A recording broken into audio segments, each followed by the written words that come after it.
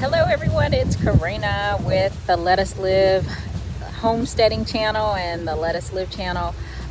Today I am getting my propane tank refilled. It's been super cold, and so with the propane you use a lot more gas when you're heating the home, and I don't have like natural gas that comes from the city, so I don't have a gas bill. I heat my home, I heat my hot water heater, the gas, I cook with propane, all of it comes from the propane tank. And so every so often you have to get it filled. Now, when you're homesteading, you are solely responsible for everything. So I am responsible for checking the propane tank to make sure I'm not running out. It got really close this last week. I got down to nearly 20%. You really don't want to be that low, because if something happens and the propane company isn't able to come out and fill your tank, you're going to be without heat, because you are not relying on the city and you're not relying that you're paying this bill every month. And so mine's got pretty low.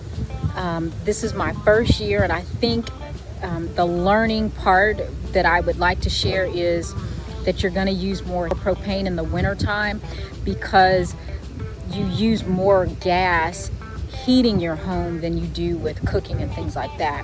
And so it was super cold and I was using more heat, and the propane gas was just really going a lot faster than I had been regulating in the summertime. In the summertime I really wasn't using that much propane, because you're just really using it to heat up your hot water and for your cooking, so it wasn't using that much. So today we have the propane company here. There's the propane tank over there. They are coming and they are going to fill our tank with propane. Now, when they initially come out for the first time, they've got to do a leak test.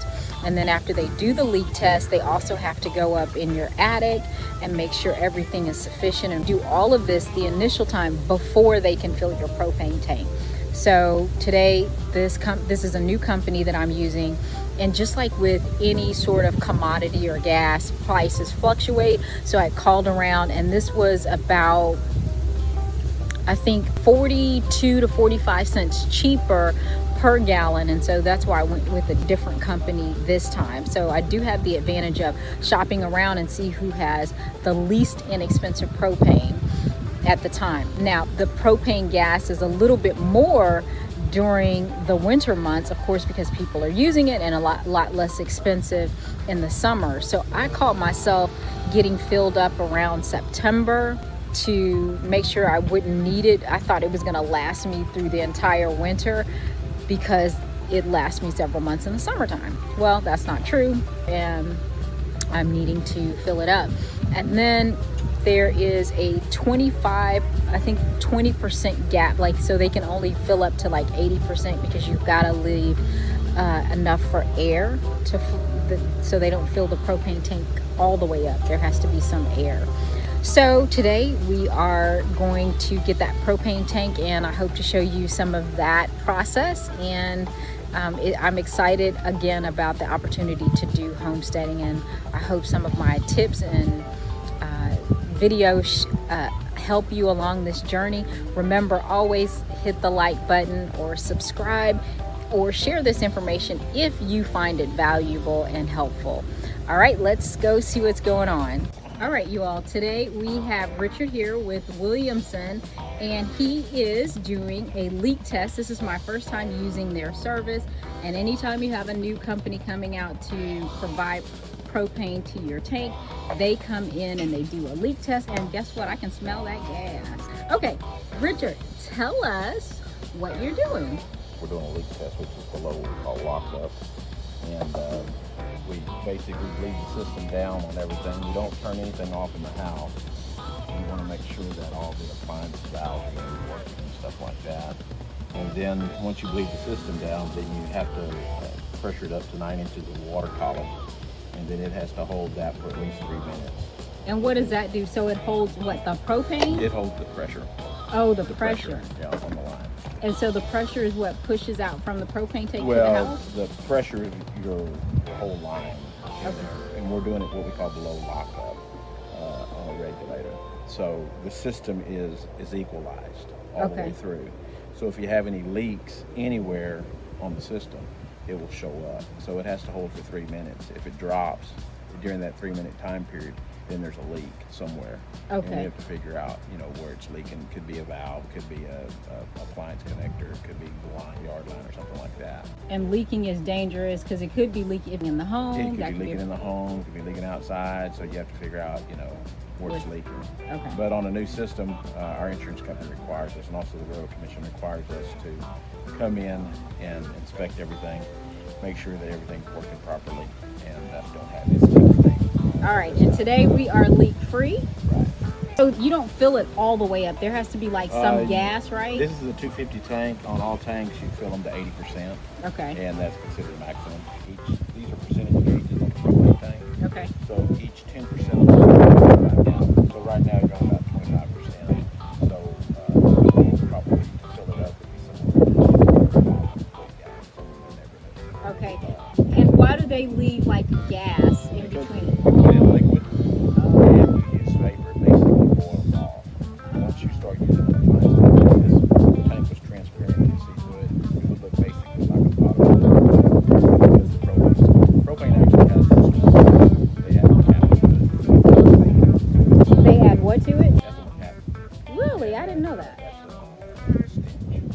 You put in with the propane, so that way you have a leak.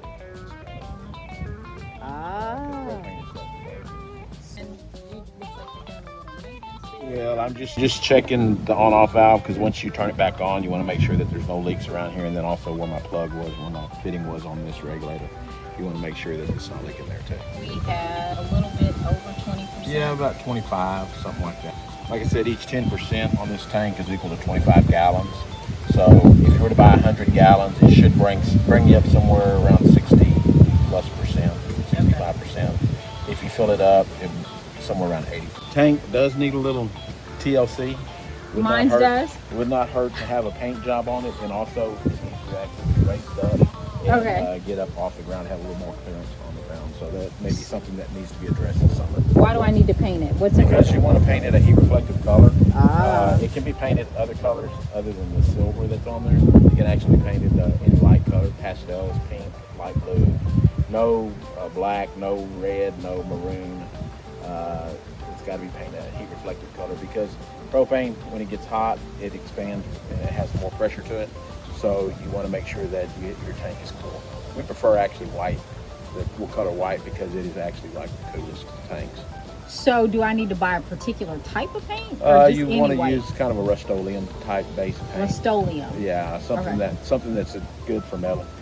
You don't, no latex, nothing like that, because it won't stick to it. Okay, and Rust-Oleum? Well, just a kind of I mean, that's a name brand, but you want to use something that is similar to that, that is made from metal.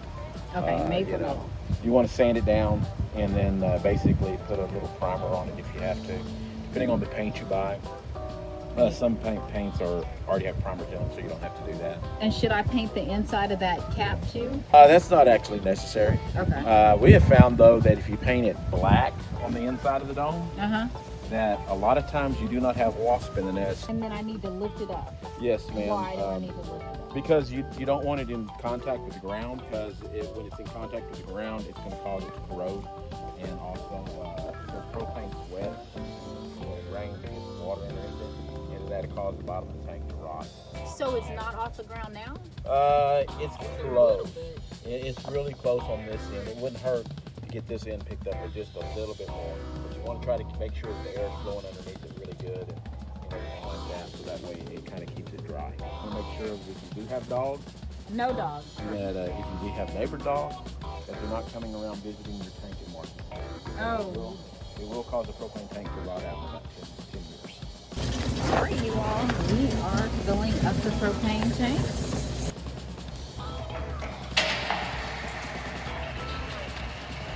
Oh, remote control, wow, y'all are fancy. It's nice. I don't have to walk back to the truck. Now I'm going to open the spit gauge on this, what we call a spit gauge. Okay. The liquid level gauge right here, once we get a little bit closer to being full. Okay. So I know I can see with the gauge Because what this has is a dip tube that goes down to the 80% mark. Oh, okay. And whenever the liquid starts coming out, then that tells me the tank is full. And is it kind of like going to the gas station and just filling up your tank?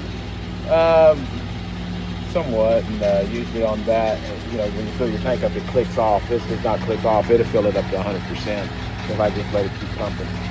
So you do have to have somebody here to verify, you know, the level. But we're not actually supposed to use the gauge as a reference.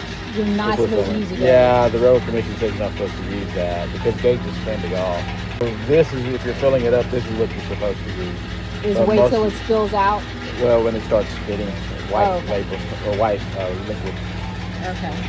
But I don't like opening it up too soon because that way you don't have gas going everywhere.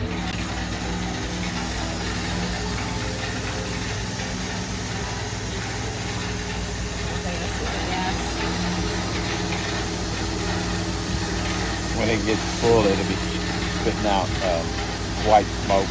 That way you know where you're full.